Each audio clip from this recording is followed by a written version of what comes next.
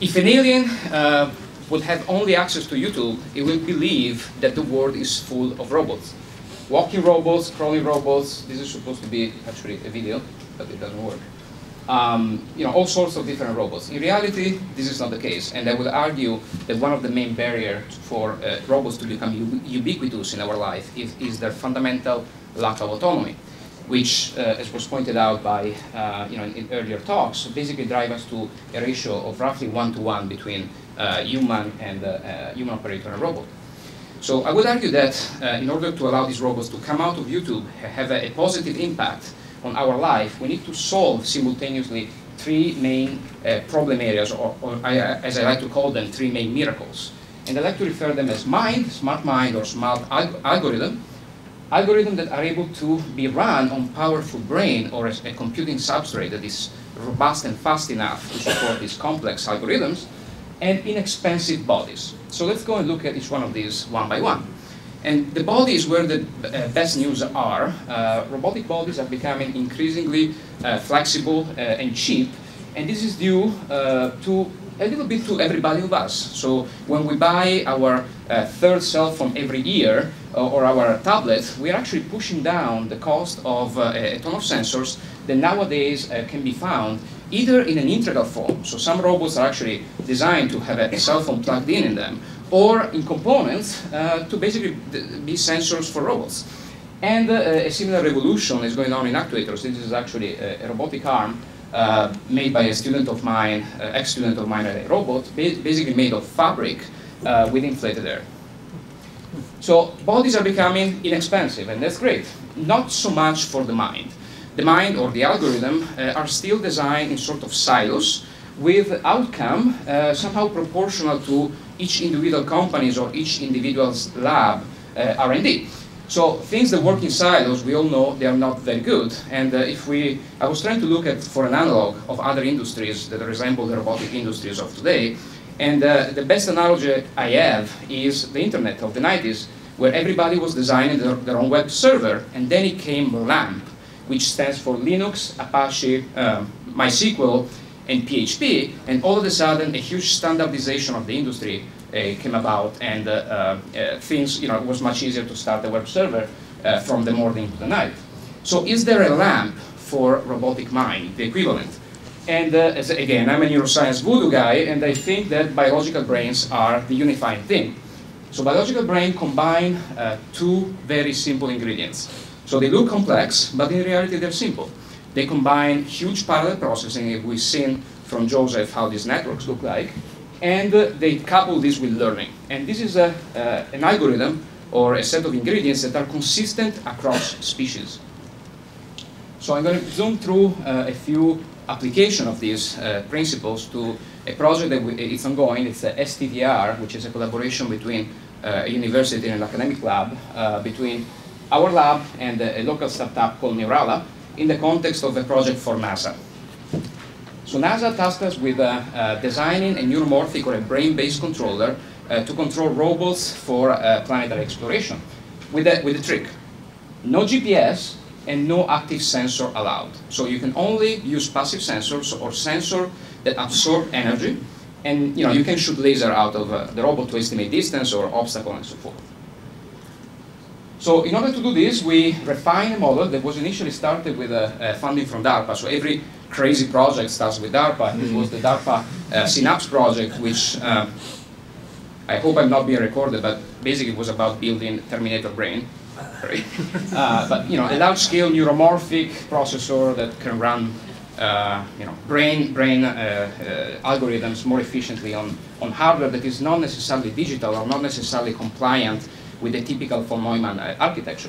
So 32 million euros, 13 billion synapses. I'm not going to go through each one of them in the next 32 million slides, but I'm going to give you a flavor of how these algorithms work. This is the basic task. We have a simulated rover, so we took an off-the-shelf game engine and used it for our simulation of a Mars environment.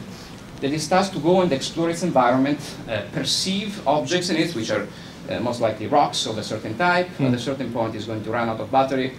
We'll go back to recharge, and we'll go back out to explore again without getting lost. So that's the essential part. It should maintain a sense of position. This is a quick simulation of the model. So the rover wanders around this simulated Mars environment. Again, the point is that it has to maintain a sense of its location in the environment without getting lost. At a certain point, it will lose power, it will go back to the charging station, and will go back and explore again the environment. So one of the most interesting parts of the model, which is not traditional, one of the least traditional parts is its visual system. So, and again, we looked at how Mother Nature solves vision rather than going with traditional computer vision algorithms.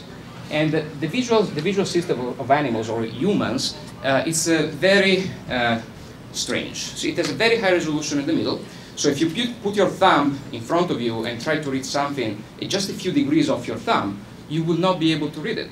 So the fact that you actually see the world with a lot of details is an illusion, which is caused by the fact that you have a very high resolution area that is continuously moved around at various hertz, 3 to 5 hertz, to make sense of the world.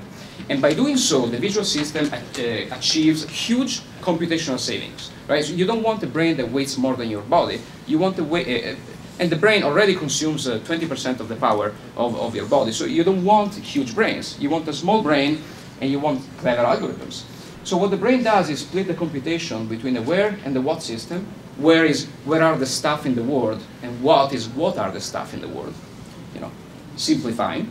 And moves a space variant sensor around to collect this information and piece it together.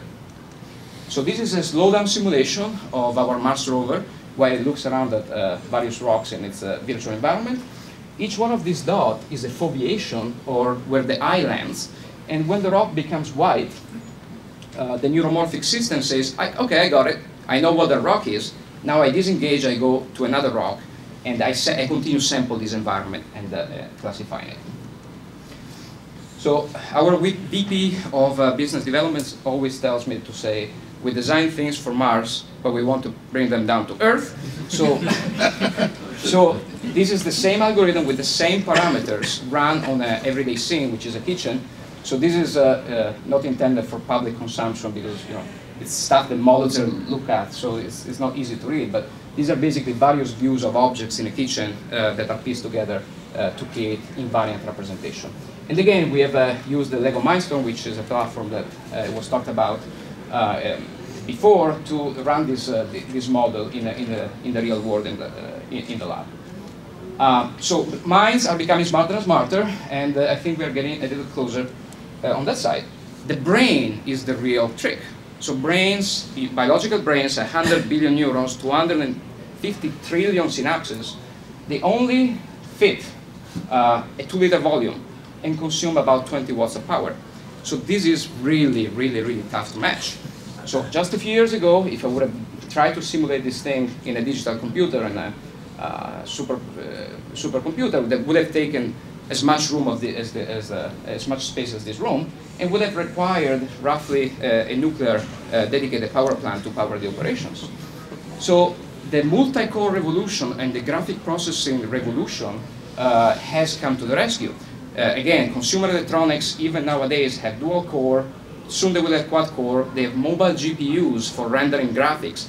All these things, if you ask what's for, not to run 500 browser Internet Explorer on your phone, but it's great to simulate neurons. And this is where the roadmap for this processor is going in the next few years. So in the top quadrant, you find the digital processor. So each one of us has this in their pockets. These are mobile GPUs that are projected to increase the green balls here to about 25 gigaflops per watt in 2016, and 48 cores, according to Intel, of mobile processors in cell phones. The part below is a little weirder. It's non-traditional, I call it fancy, and that's what Joseph was talking about when we simulate neurons by looking at the currents itself. So again, huge progress here, but what does it mean? Let's look at a mouse, and believe me, if our robots would be as smart as a mouse, robots would be really everywhere. So 400 grams of brain, about 70 million neurons. According to this projection, in 2015, we were able to simulate this thing in 6 square centimeters of processor, and which will reduce to 3 square centimeters in 2018. this is not trapped into research labs. So just a few weeks ago, Qualcomm was actually here at the Media Lab presenting their Qualcomm zeroth NPU. What is an NPU? It's neither a CPU nor a GPU. It's a neural processing unit. Neural processing units are, quote, will not only mimic human-like perception, but also have the ability to learn how biological brains do. So we will see, Qualcomm envisioned that this processor will couple, with other processor on a typical cell board, and their target is actually the robotic industry as a whole. So these things are actually coming out of the lab and starting to impact, hopefully positively, the robotic industry. So brains are also coming. So just to summarize quickly, we looked at smart minds, inexpensive bodies, and powerful brains. All of them, all these three miracles, starting to get closer to realization in the next few years, so that we can all look at these graphs and have a little bit more faith that this progression that we find in reports will actually come through in the next few years. And I invite you to actually, if you have the chance this weekend, to go to the Boston Science Museum. Some of the things that I talked about today are launched today, actually in an exhibit, a permanent exhibit at the Boston Science Museum, where we are going to have a Mars yard, where we are going to display, hopefully successfully, some of this technology. Thank you.